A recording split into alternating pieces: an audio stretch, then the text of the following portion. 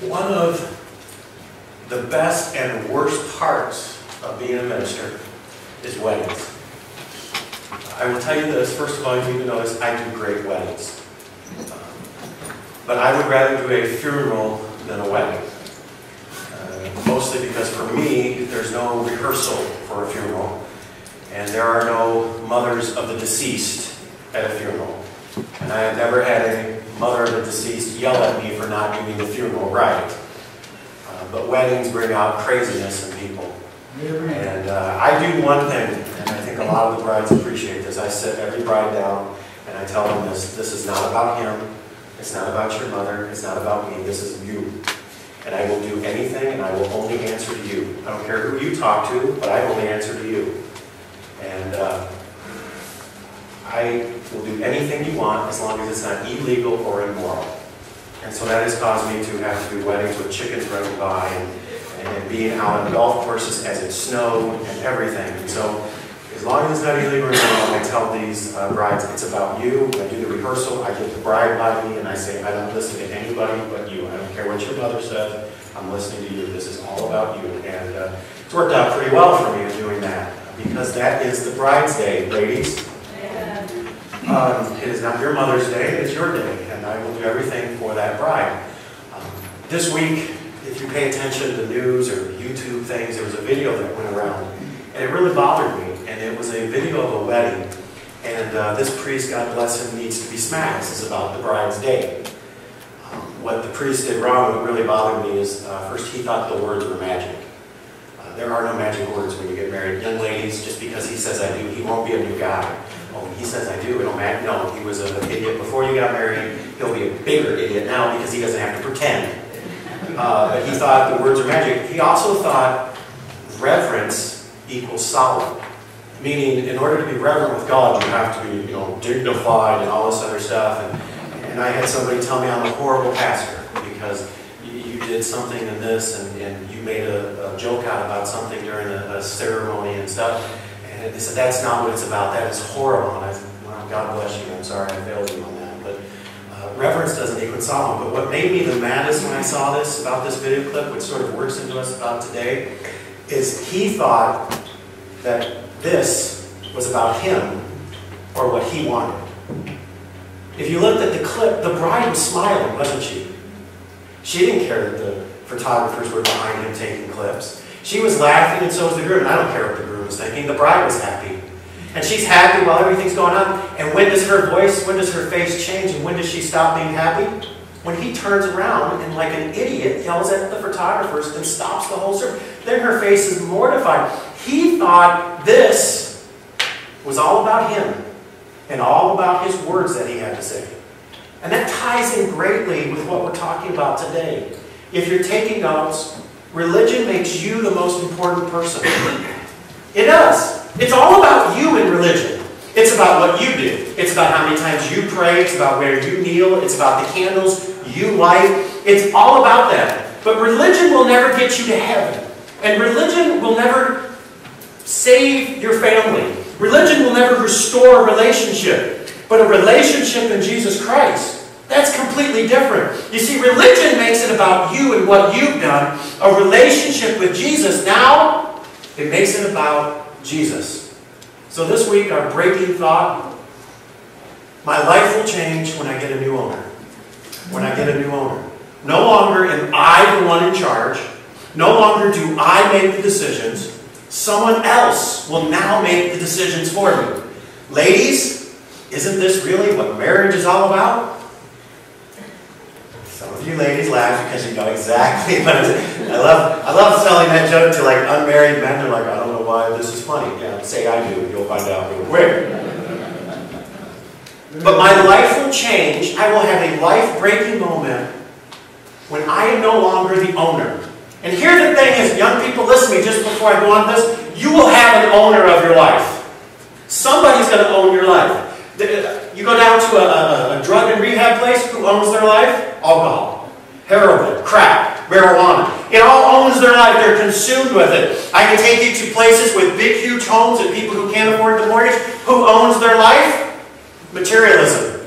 or Visa or Ford Motor Company, the payments they have to make. Something will own your life today. And I would suggest you this, I have never found a better owner than Jesus Christ. Something's going to own your life, young people. And until you get a new owner, you won't have a life-changing moment. In Luke chapter 18, Jesus is going to give a parable. And it is probably at least one of the top 10 misused parables ever.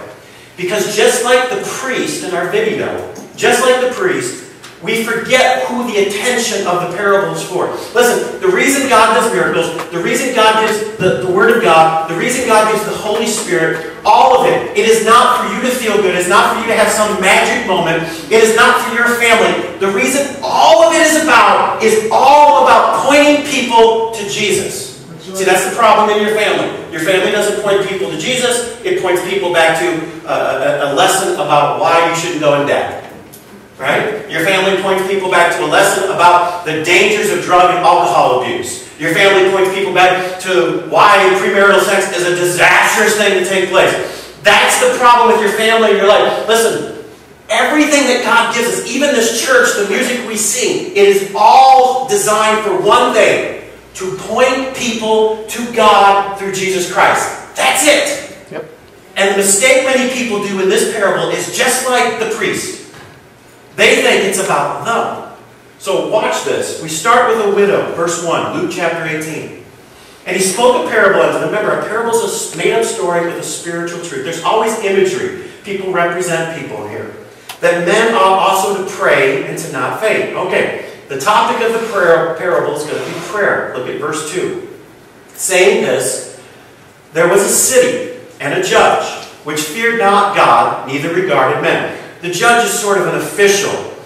It was a place you would take complaints or legal problems. Sort of think of it as a hybrid version of like a mayor, a chief of police, and maybe even a congressman. If you love Andy Griffith, and if you're right with God, you do. If you love the Andy Griffith show, think of like how Andy was in that show. He kind of ran that town, was really in charge of a lot of things and made decisions and stuff. Justice of the peace, sheriff, and everything.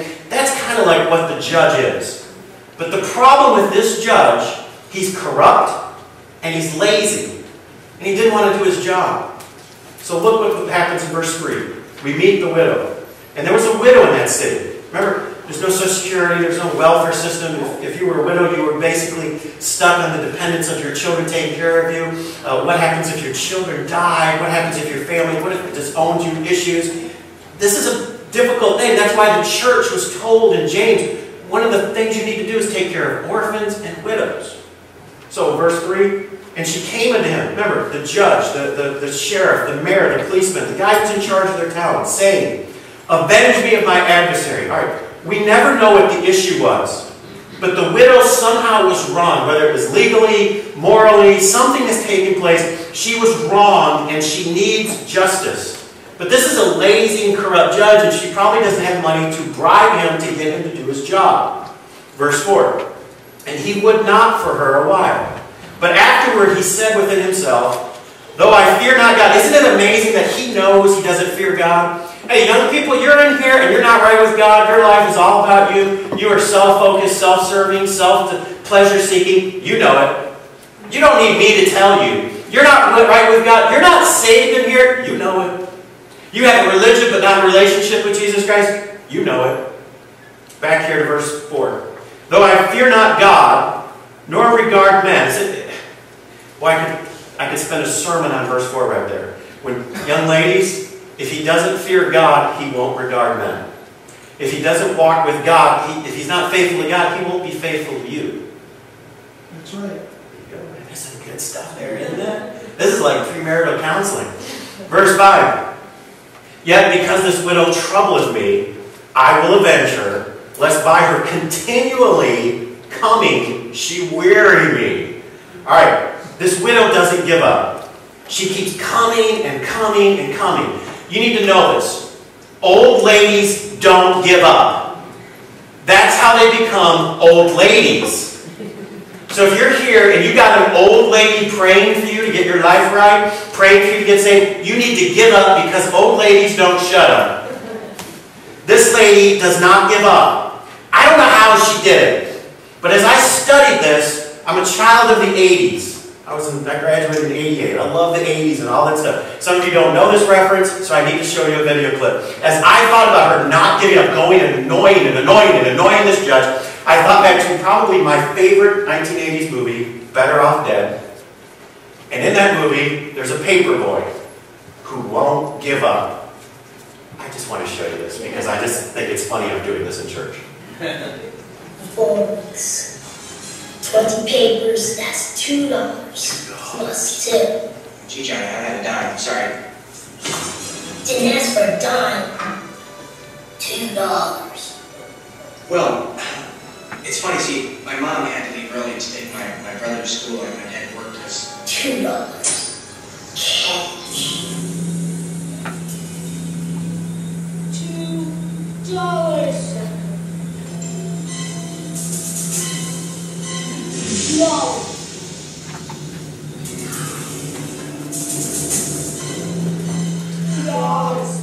My mother's going to be so mad I showed this.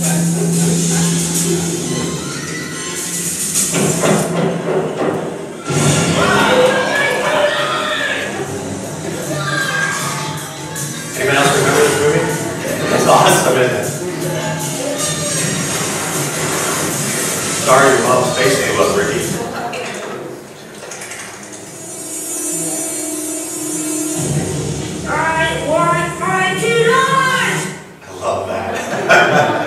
I don't know how she did it, but she kept going at that judge and annoyed him. Maybe she knocked on his door. Maybe she kept following him everywhere he went. Showed up when he was least expecting it. But she would not give up.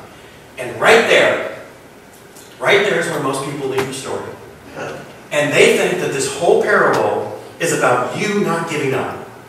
And if you in prayer will annoy God, that God will eventually have to give in just to get rid of you. And I've heard people preach this, especially on TV, annoy God, just like this lady, $2, God, $2, and keep giving him your prayer request, and eventually God will give in. That's a great lesson about prayer, about you being consistent, about not giving up. But that's really not the lesson that this parable is going to be about. Because that lesson is about what? It's about us. It's about us not giving up. It's about us continually praying. The problem with this whole parable and about us applying this into prayer is this, is that God is not an unjust God. The judge was lazy and corrupt, and there's no way he can represent God, because every time in one of Jesus' parables, when it's God, he is a good, faithful man. Or like the parable of the prodigal son, he is the father who stays and lovingly receives his son back and goes and looks for him. God is not unjust. And if you walk out of here thinking, well, I better annoy God because somehow God is holding back on me, somehow God is not giving me what's best for me, you have missed the entire parable. And just like the priest, you have made everything about you. And you need a new owner in your life. There's a good lesson about praying, and I want you to pray. But that's not what this parable is about. Jesus makes a point here. Look at verse 6. And the Lord said, hear what the unjust say, and shall not God avenge his own elect, which cry day and night unto him, though he bear him long? It's a lot like Jesus would say also later. How many of you fathers know how to do good to your sons? Won't God, who is our Heavenly Father, do even better for us? But the main focus of this parable is not you. You read this, and if you're the owner of your life, you will read through this and you will think, okay, this applies directly to me. But the focus of this parable isn't the widow. The focus of this parable is the judge. The focus of the parable is that the judge isn't God. The focus of the parable is really how much better God is than this judge. The focus of this parable is not that you're the widow and you're destitute. Listen, if you've got Jesus, you've got everything you need. The focus of the parable isn't you or the widow. The focus is how bad this judge is and how much better our God is. Amen. And until you get a new owner, you will constantly focus on you. And like the priest in the video, we pull attention away from the person who most deserves it, and we direct it at ourselves. And when my life is under a new owner, that it's under a new owner, that is when it will break good. If you're taking notes, without Jesus, I would control my life and I would get a me result. And see, that's the problem in your life. You're the owner, you make the decisions, you make the choices, and the result is a you result. How's that working out for you? How's that going on? You know, I've never yet anyone who has a God for owner, that Jesus is the owner of their life, I've never yet found them in Skid Row. I've never yet found them in rehab. I've never yet found them going through so many of the disasters of life that we just sort of assume, well, this just sort of takes place, this happens. How's that working out for you as you as the owner? I kind of left a blank spot for you. You sort of fill this in this week on your own. But I ask you this question. My life without Jesus. This week, just sort of think where your life would be without Jesus. Where God wants you to be in your life. And who owns your life. Because the point of the parable is right here in the last verse. Look at verse 8. I tell you that he will avenge them speedily. Nonetheless, and here's the question he asks. When the Son of Man cometh, this is Jesus. He's talking about his second coming. Shall he find faith on earth? The point of this parable is what God finds. And what he's looking for is faith. And to have that kind of faith that God would find and deserving and want to see, you need a new owner. I'm going to give you 3 things about faith. Faith with a new owner. Faith in a new owner, number 1, requires a heart change. It requires a heart change. The late Bob Jones Sr. once said most people will miss heaven by 12 inches. And I want you to understand this because Jesus himself will give a parable. And the parable will be about a future story, basically. He's telling the future that there will be people that come before him and say, Lord, didn't we do all these great things? Didn't we cast out demons? Didn't we teach in your name? We told people about you. Didn't we do all these other things? And Jesus will say, depart from me. I never knew you. You had a great religion. You had a great work system. You were a moral person, but you did not know me as personal Savior. If you're taking notes, salvation is not a head decision. Salvation is not a lifestyle reform. See, I can get any one of these young people, I can tell them, repeat this prayer after me. And they'll repeat it after me. But that is not salvation. We talk to God, and yes, I believe it's through prayer, and so, yeah, we do a prayer. But it is not just some head knowledge. And many people will think they're going to heaven because they have a head knowledge of who Jesus is. They know him like they know history. They know him like they know facts. But they've never had a heart knowledge. What does Paul say throughout Romans, especially in chapter 10? It is with the heart man believeth unto righteousness. And salvation is not a lifestyle reform. You don't need to get cleaned up before you take a bath, right? Hey, I hope you stop doing some of those habits that are really killing your body or maybe bad for your family. And I hope some of the things I teach you are good for you. Maybe you take away and go, okay, maybe I'll stop doing this. Maybe I'll change my family. I hope that's it. But the linchpin of everything I teach, the linchpin of everything I'm talking about is knowing Christ as your personal Savior. Yeah. Now listen, smoking will not send you to hell. It will just make you smell like you've been there. Alright? I don't want you to quit smoking.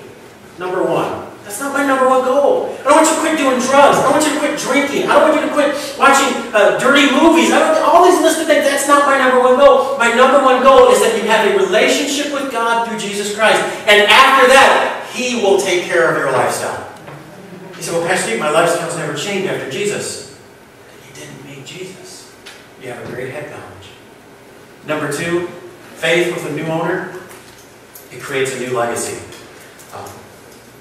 Creates a new legacy. In college football, some of the teams, Oregon especially, and Boise State, some of these kids are just doing ridiculous uniforms. I hate it. I hate the ridiculous. You look like a duck. Oh, who fears a duck? Ooh, there's a duck coming. People kick ducks. Come on. Eagle. Okay, there's an eagle with talent. A lion or a wolverine. People fear that. But one of the reasons, I was listening to sports radio, and they made a great point about all the teams that are changing their uniforms and new stuff, and they said Alabama will never change their uniform. Penn State will never change their uniform. Michigan will never change their uniform. Because they have a legacy of victory. And all the teams that have no 100 years of playing, winning championships, all the teams that don't have it, they have no legacy to hold on to, and so they will change their uniforms. Listen, faith in a new owner creates a new legacy in your life. I don't care where you were last night. I don't care where you were before you came to know Jesus. You were a drug addict. You were promiscuous. You stole money from a bank. You were anything. I mean, I don't care what. I don't care if you were a congressman or even the governor of Illinois. That's pretty bad. I don't care where you were then. When I accept Christ as my Savior, it creates a new legacy. Listen, up until this point, you've done everything wrong. Today, put Jesus in control and start a new legacy and make some changes. Amen? Amen? That's one of the greatest things about Jesus. It just gives you a whole ability to wipe the past away. You say, how is that possible? Listen, you're still going to have some of the issues, still some of the same struggles you had, but as far as God is concerned, you are new. In fact, 2 Corinthians 5:17, therefore, if any man be in Christ, he is a new creature. Old things are passed away. Behold, all things are become new. Religion can't change you. Religion can't change that standing with God. Only Jesus can do that. Yep. So with that in mind, I left you a blank spot. This week, I want you to think about it. With Jesus, my future will be.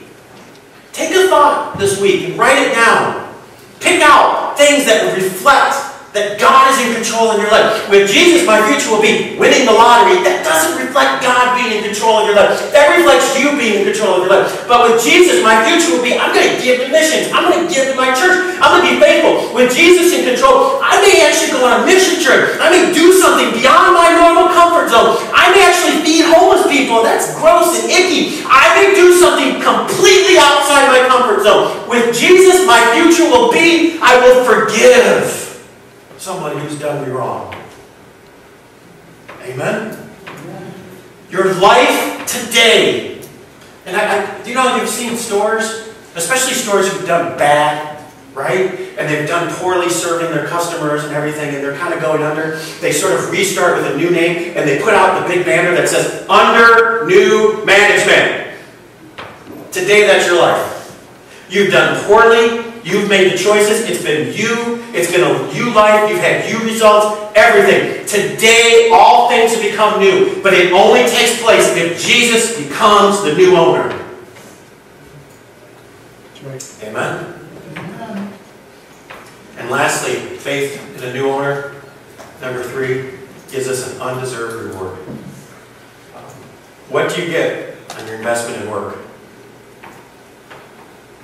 This man here, Howard Tracy Hall. You may not know him, but his life, what he's done, has impacted your life.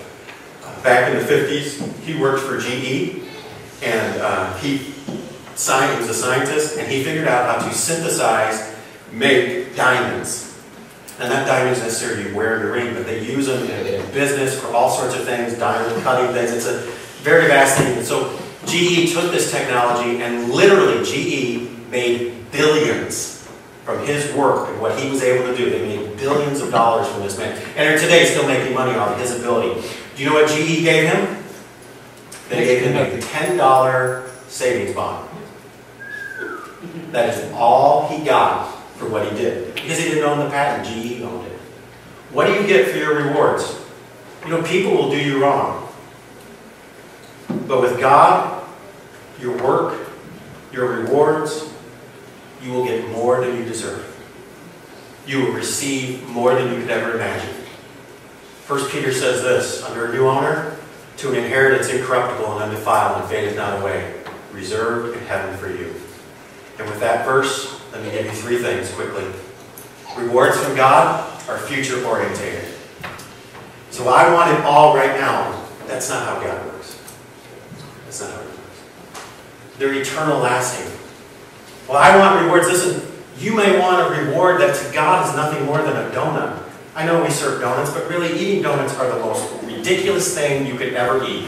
It is a waste of chewing muscles. because they offer nothing good for you, right? And you say, well, I want a donut, and we do that with God. I want that donut, God. I want that donut reward, and I want it now. And God is like, why would you want a donut when I've got a steak? If you'll just hold out, I've got a steak. Is there anything better than a steak? Man, the food that has parents is the best food. It means it's meat, get it? All right. And lastly, God's reward is without a blemish. I mean, as you go back, as we've gone through this today, your life, I mean, there's some blemishes on there.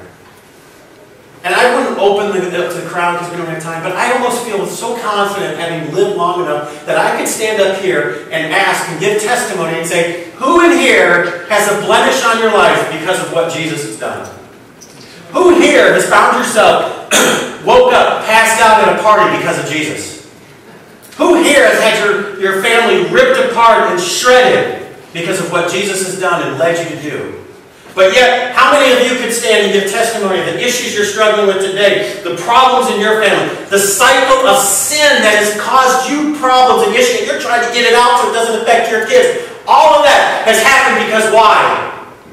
Because you are in control in the decisions you make. God's rewards when He's your owner are future.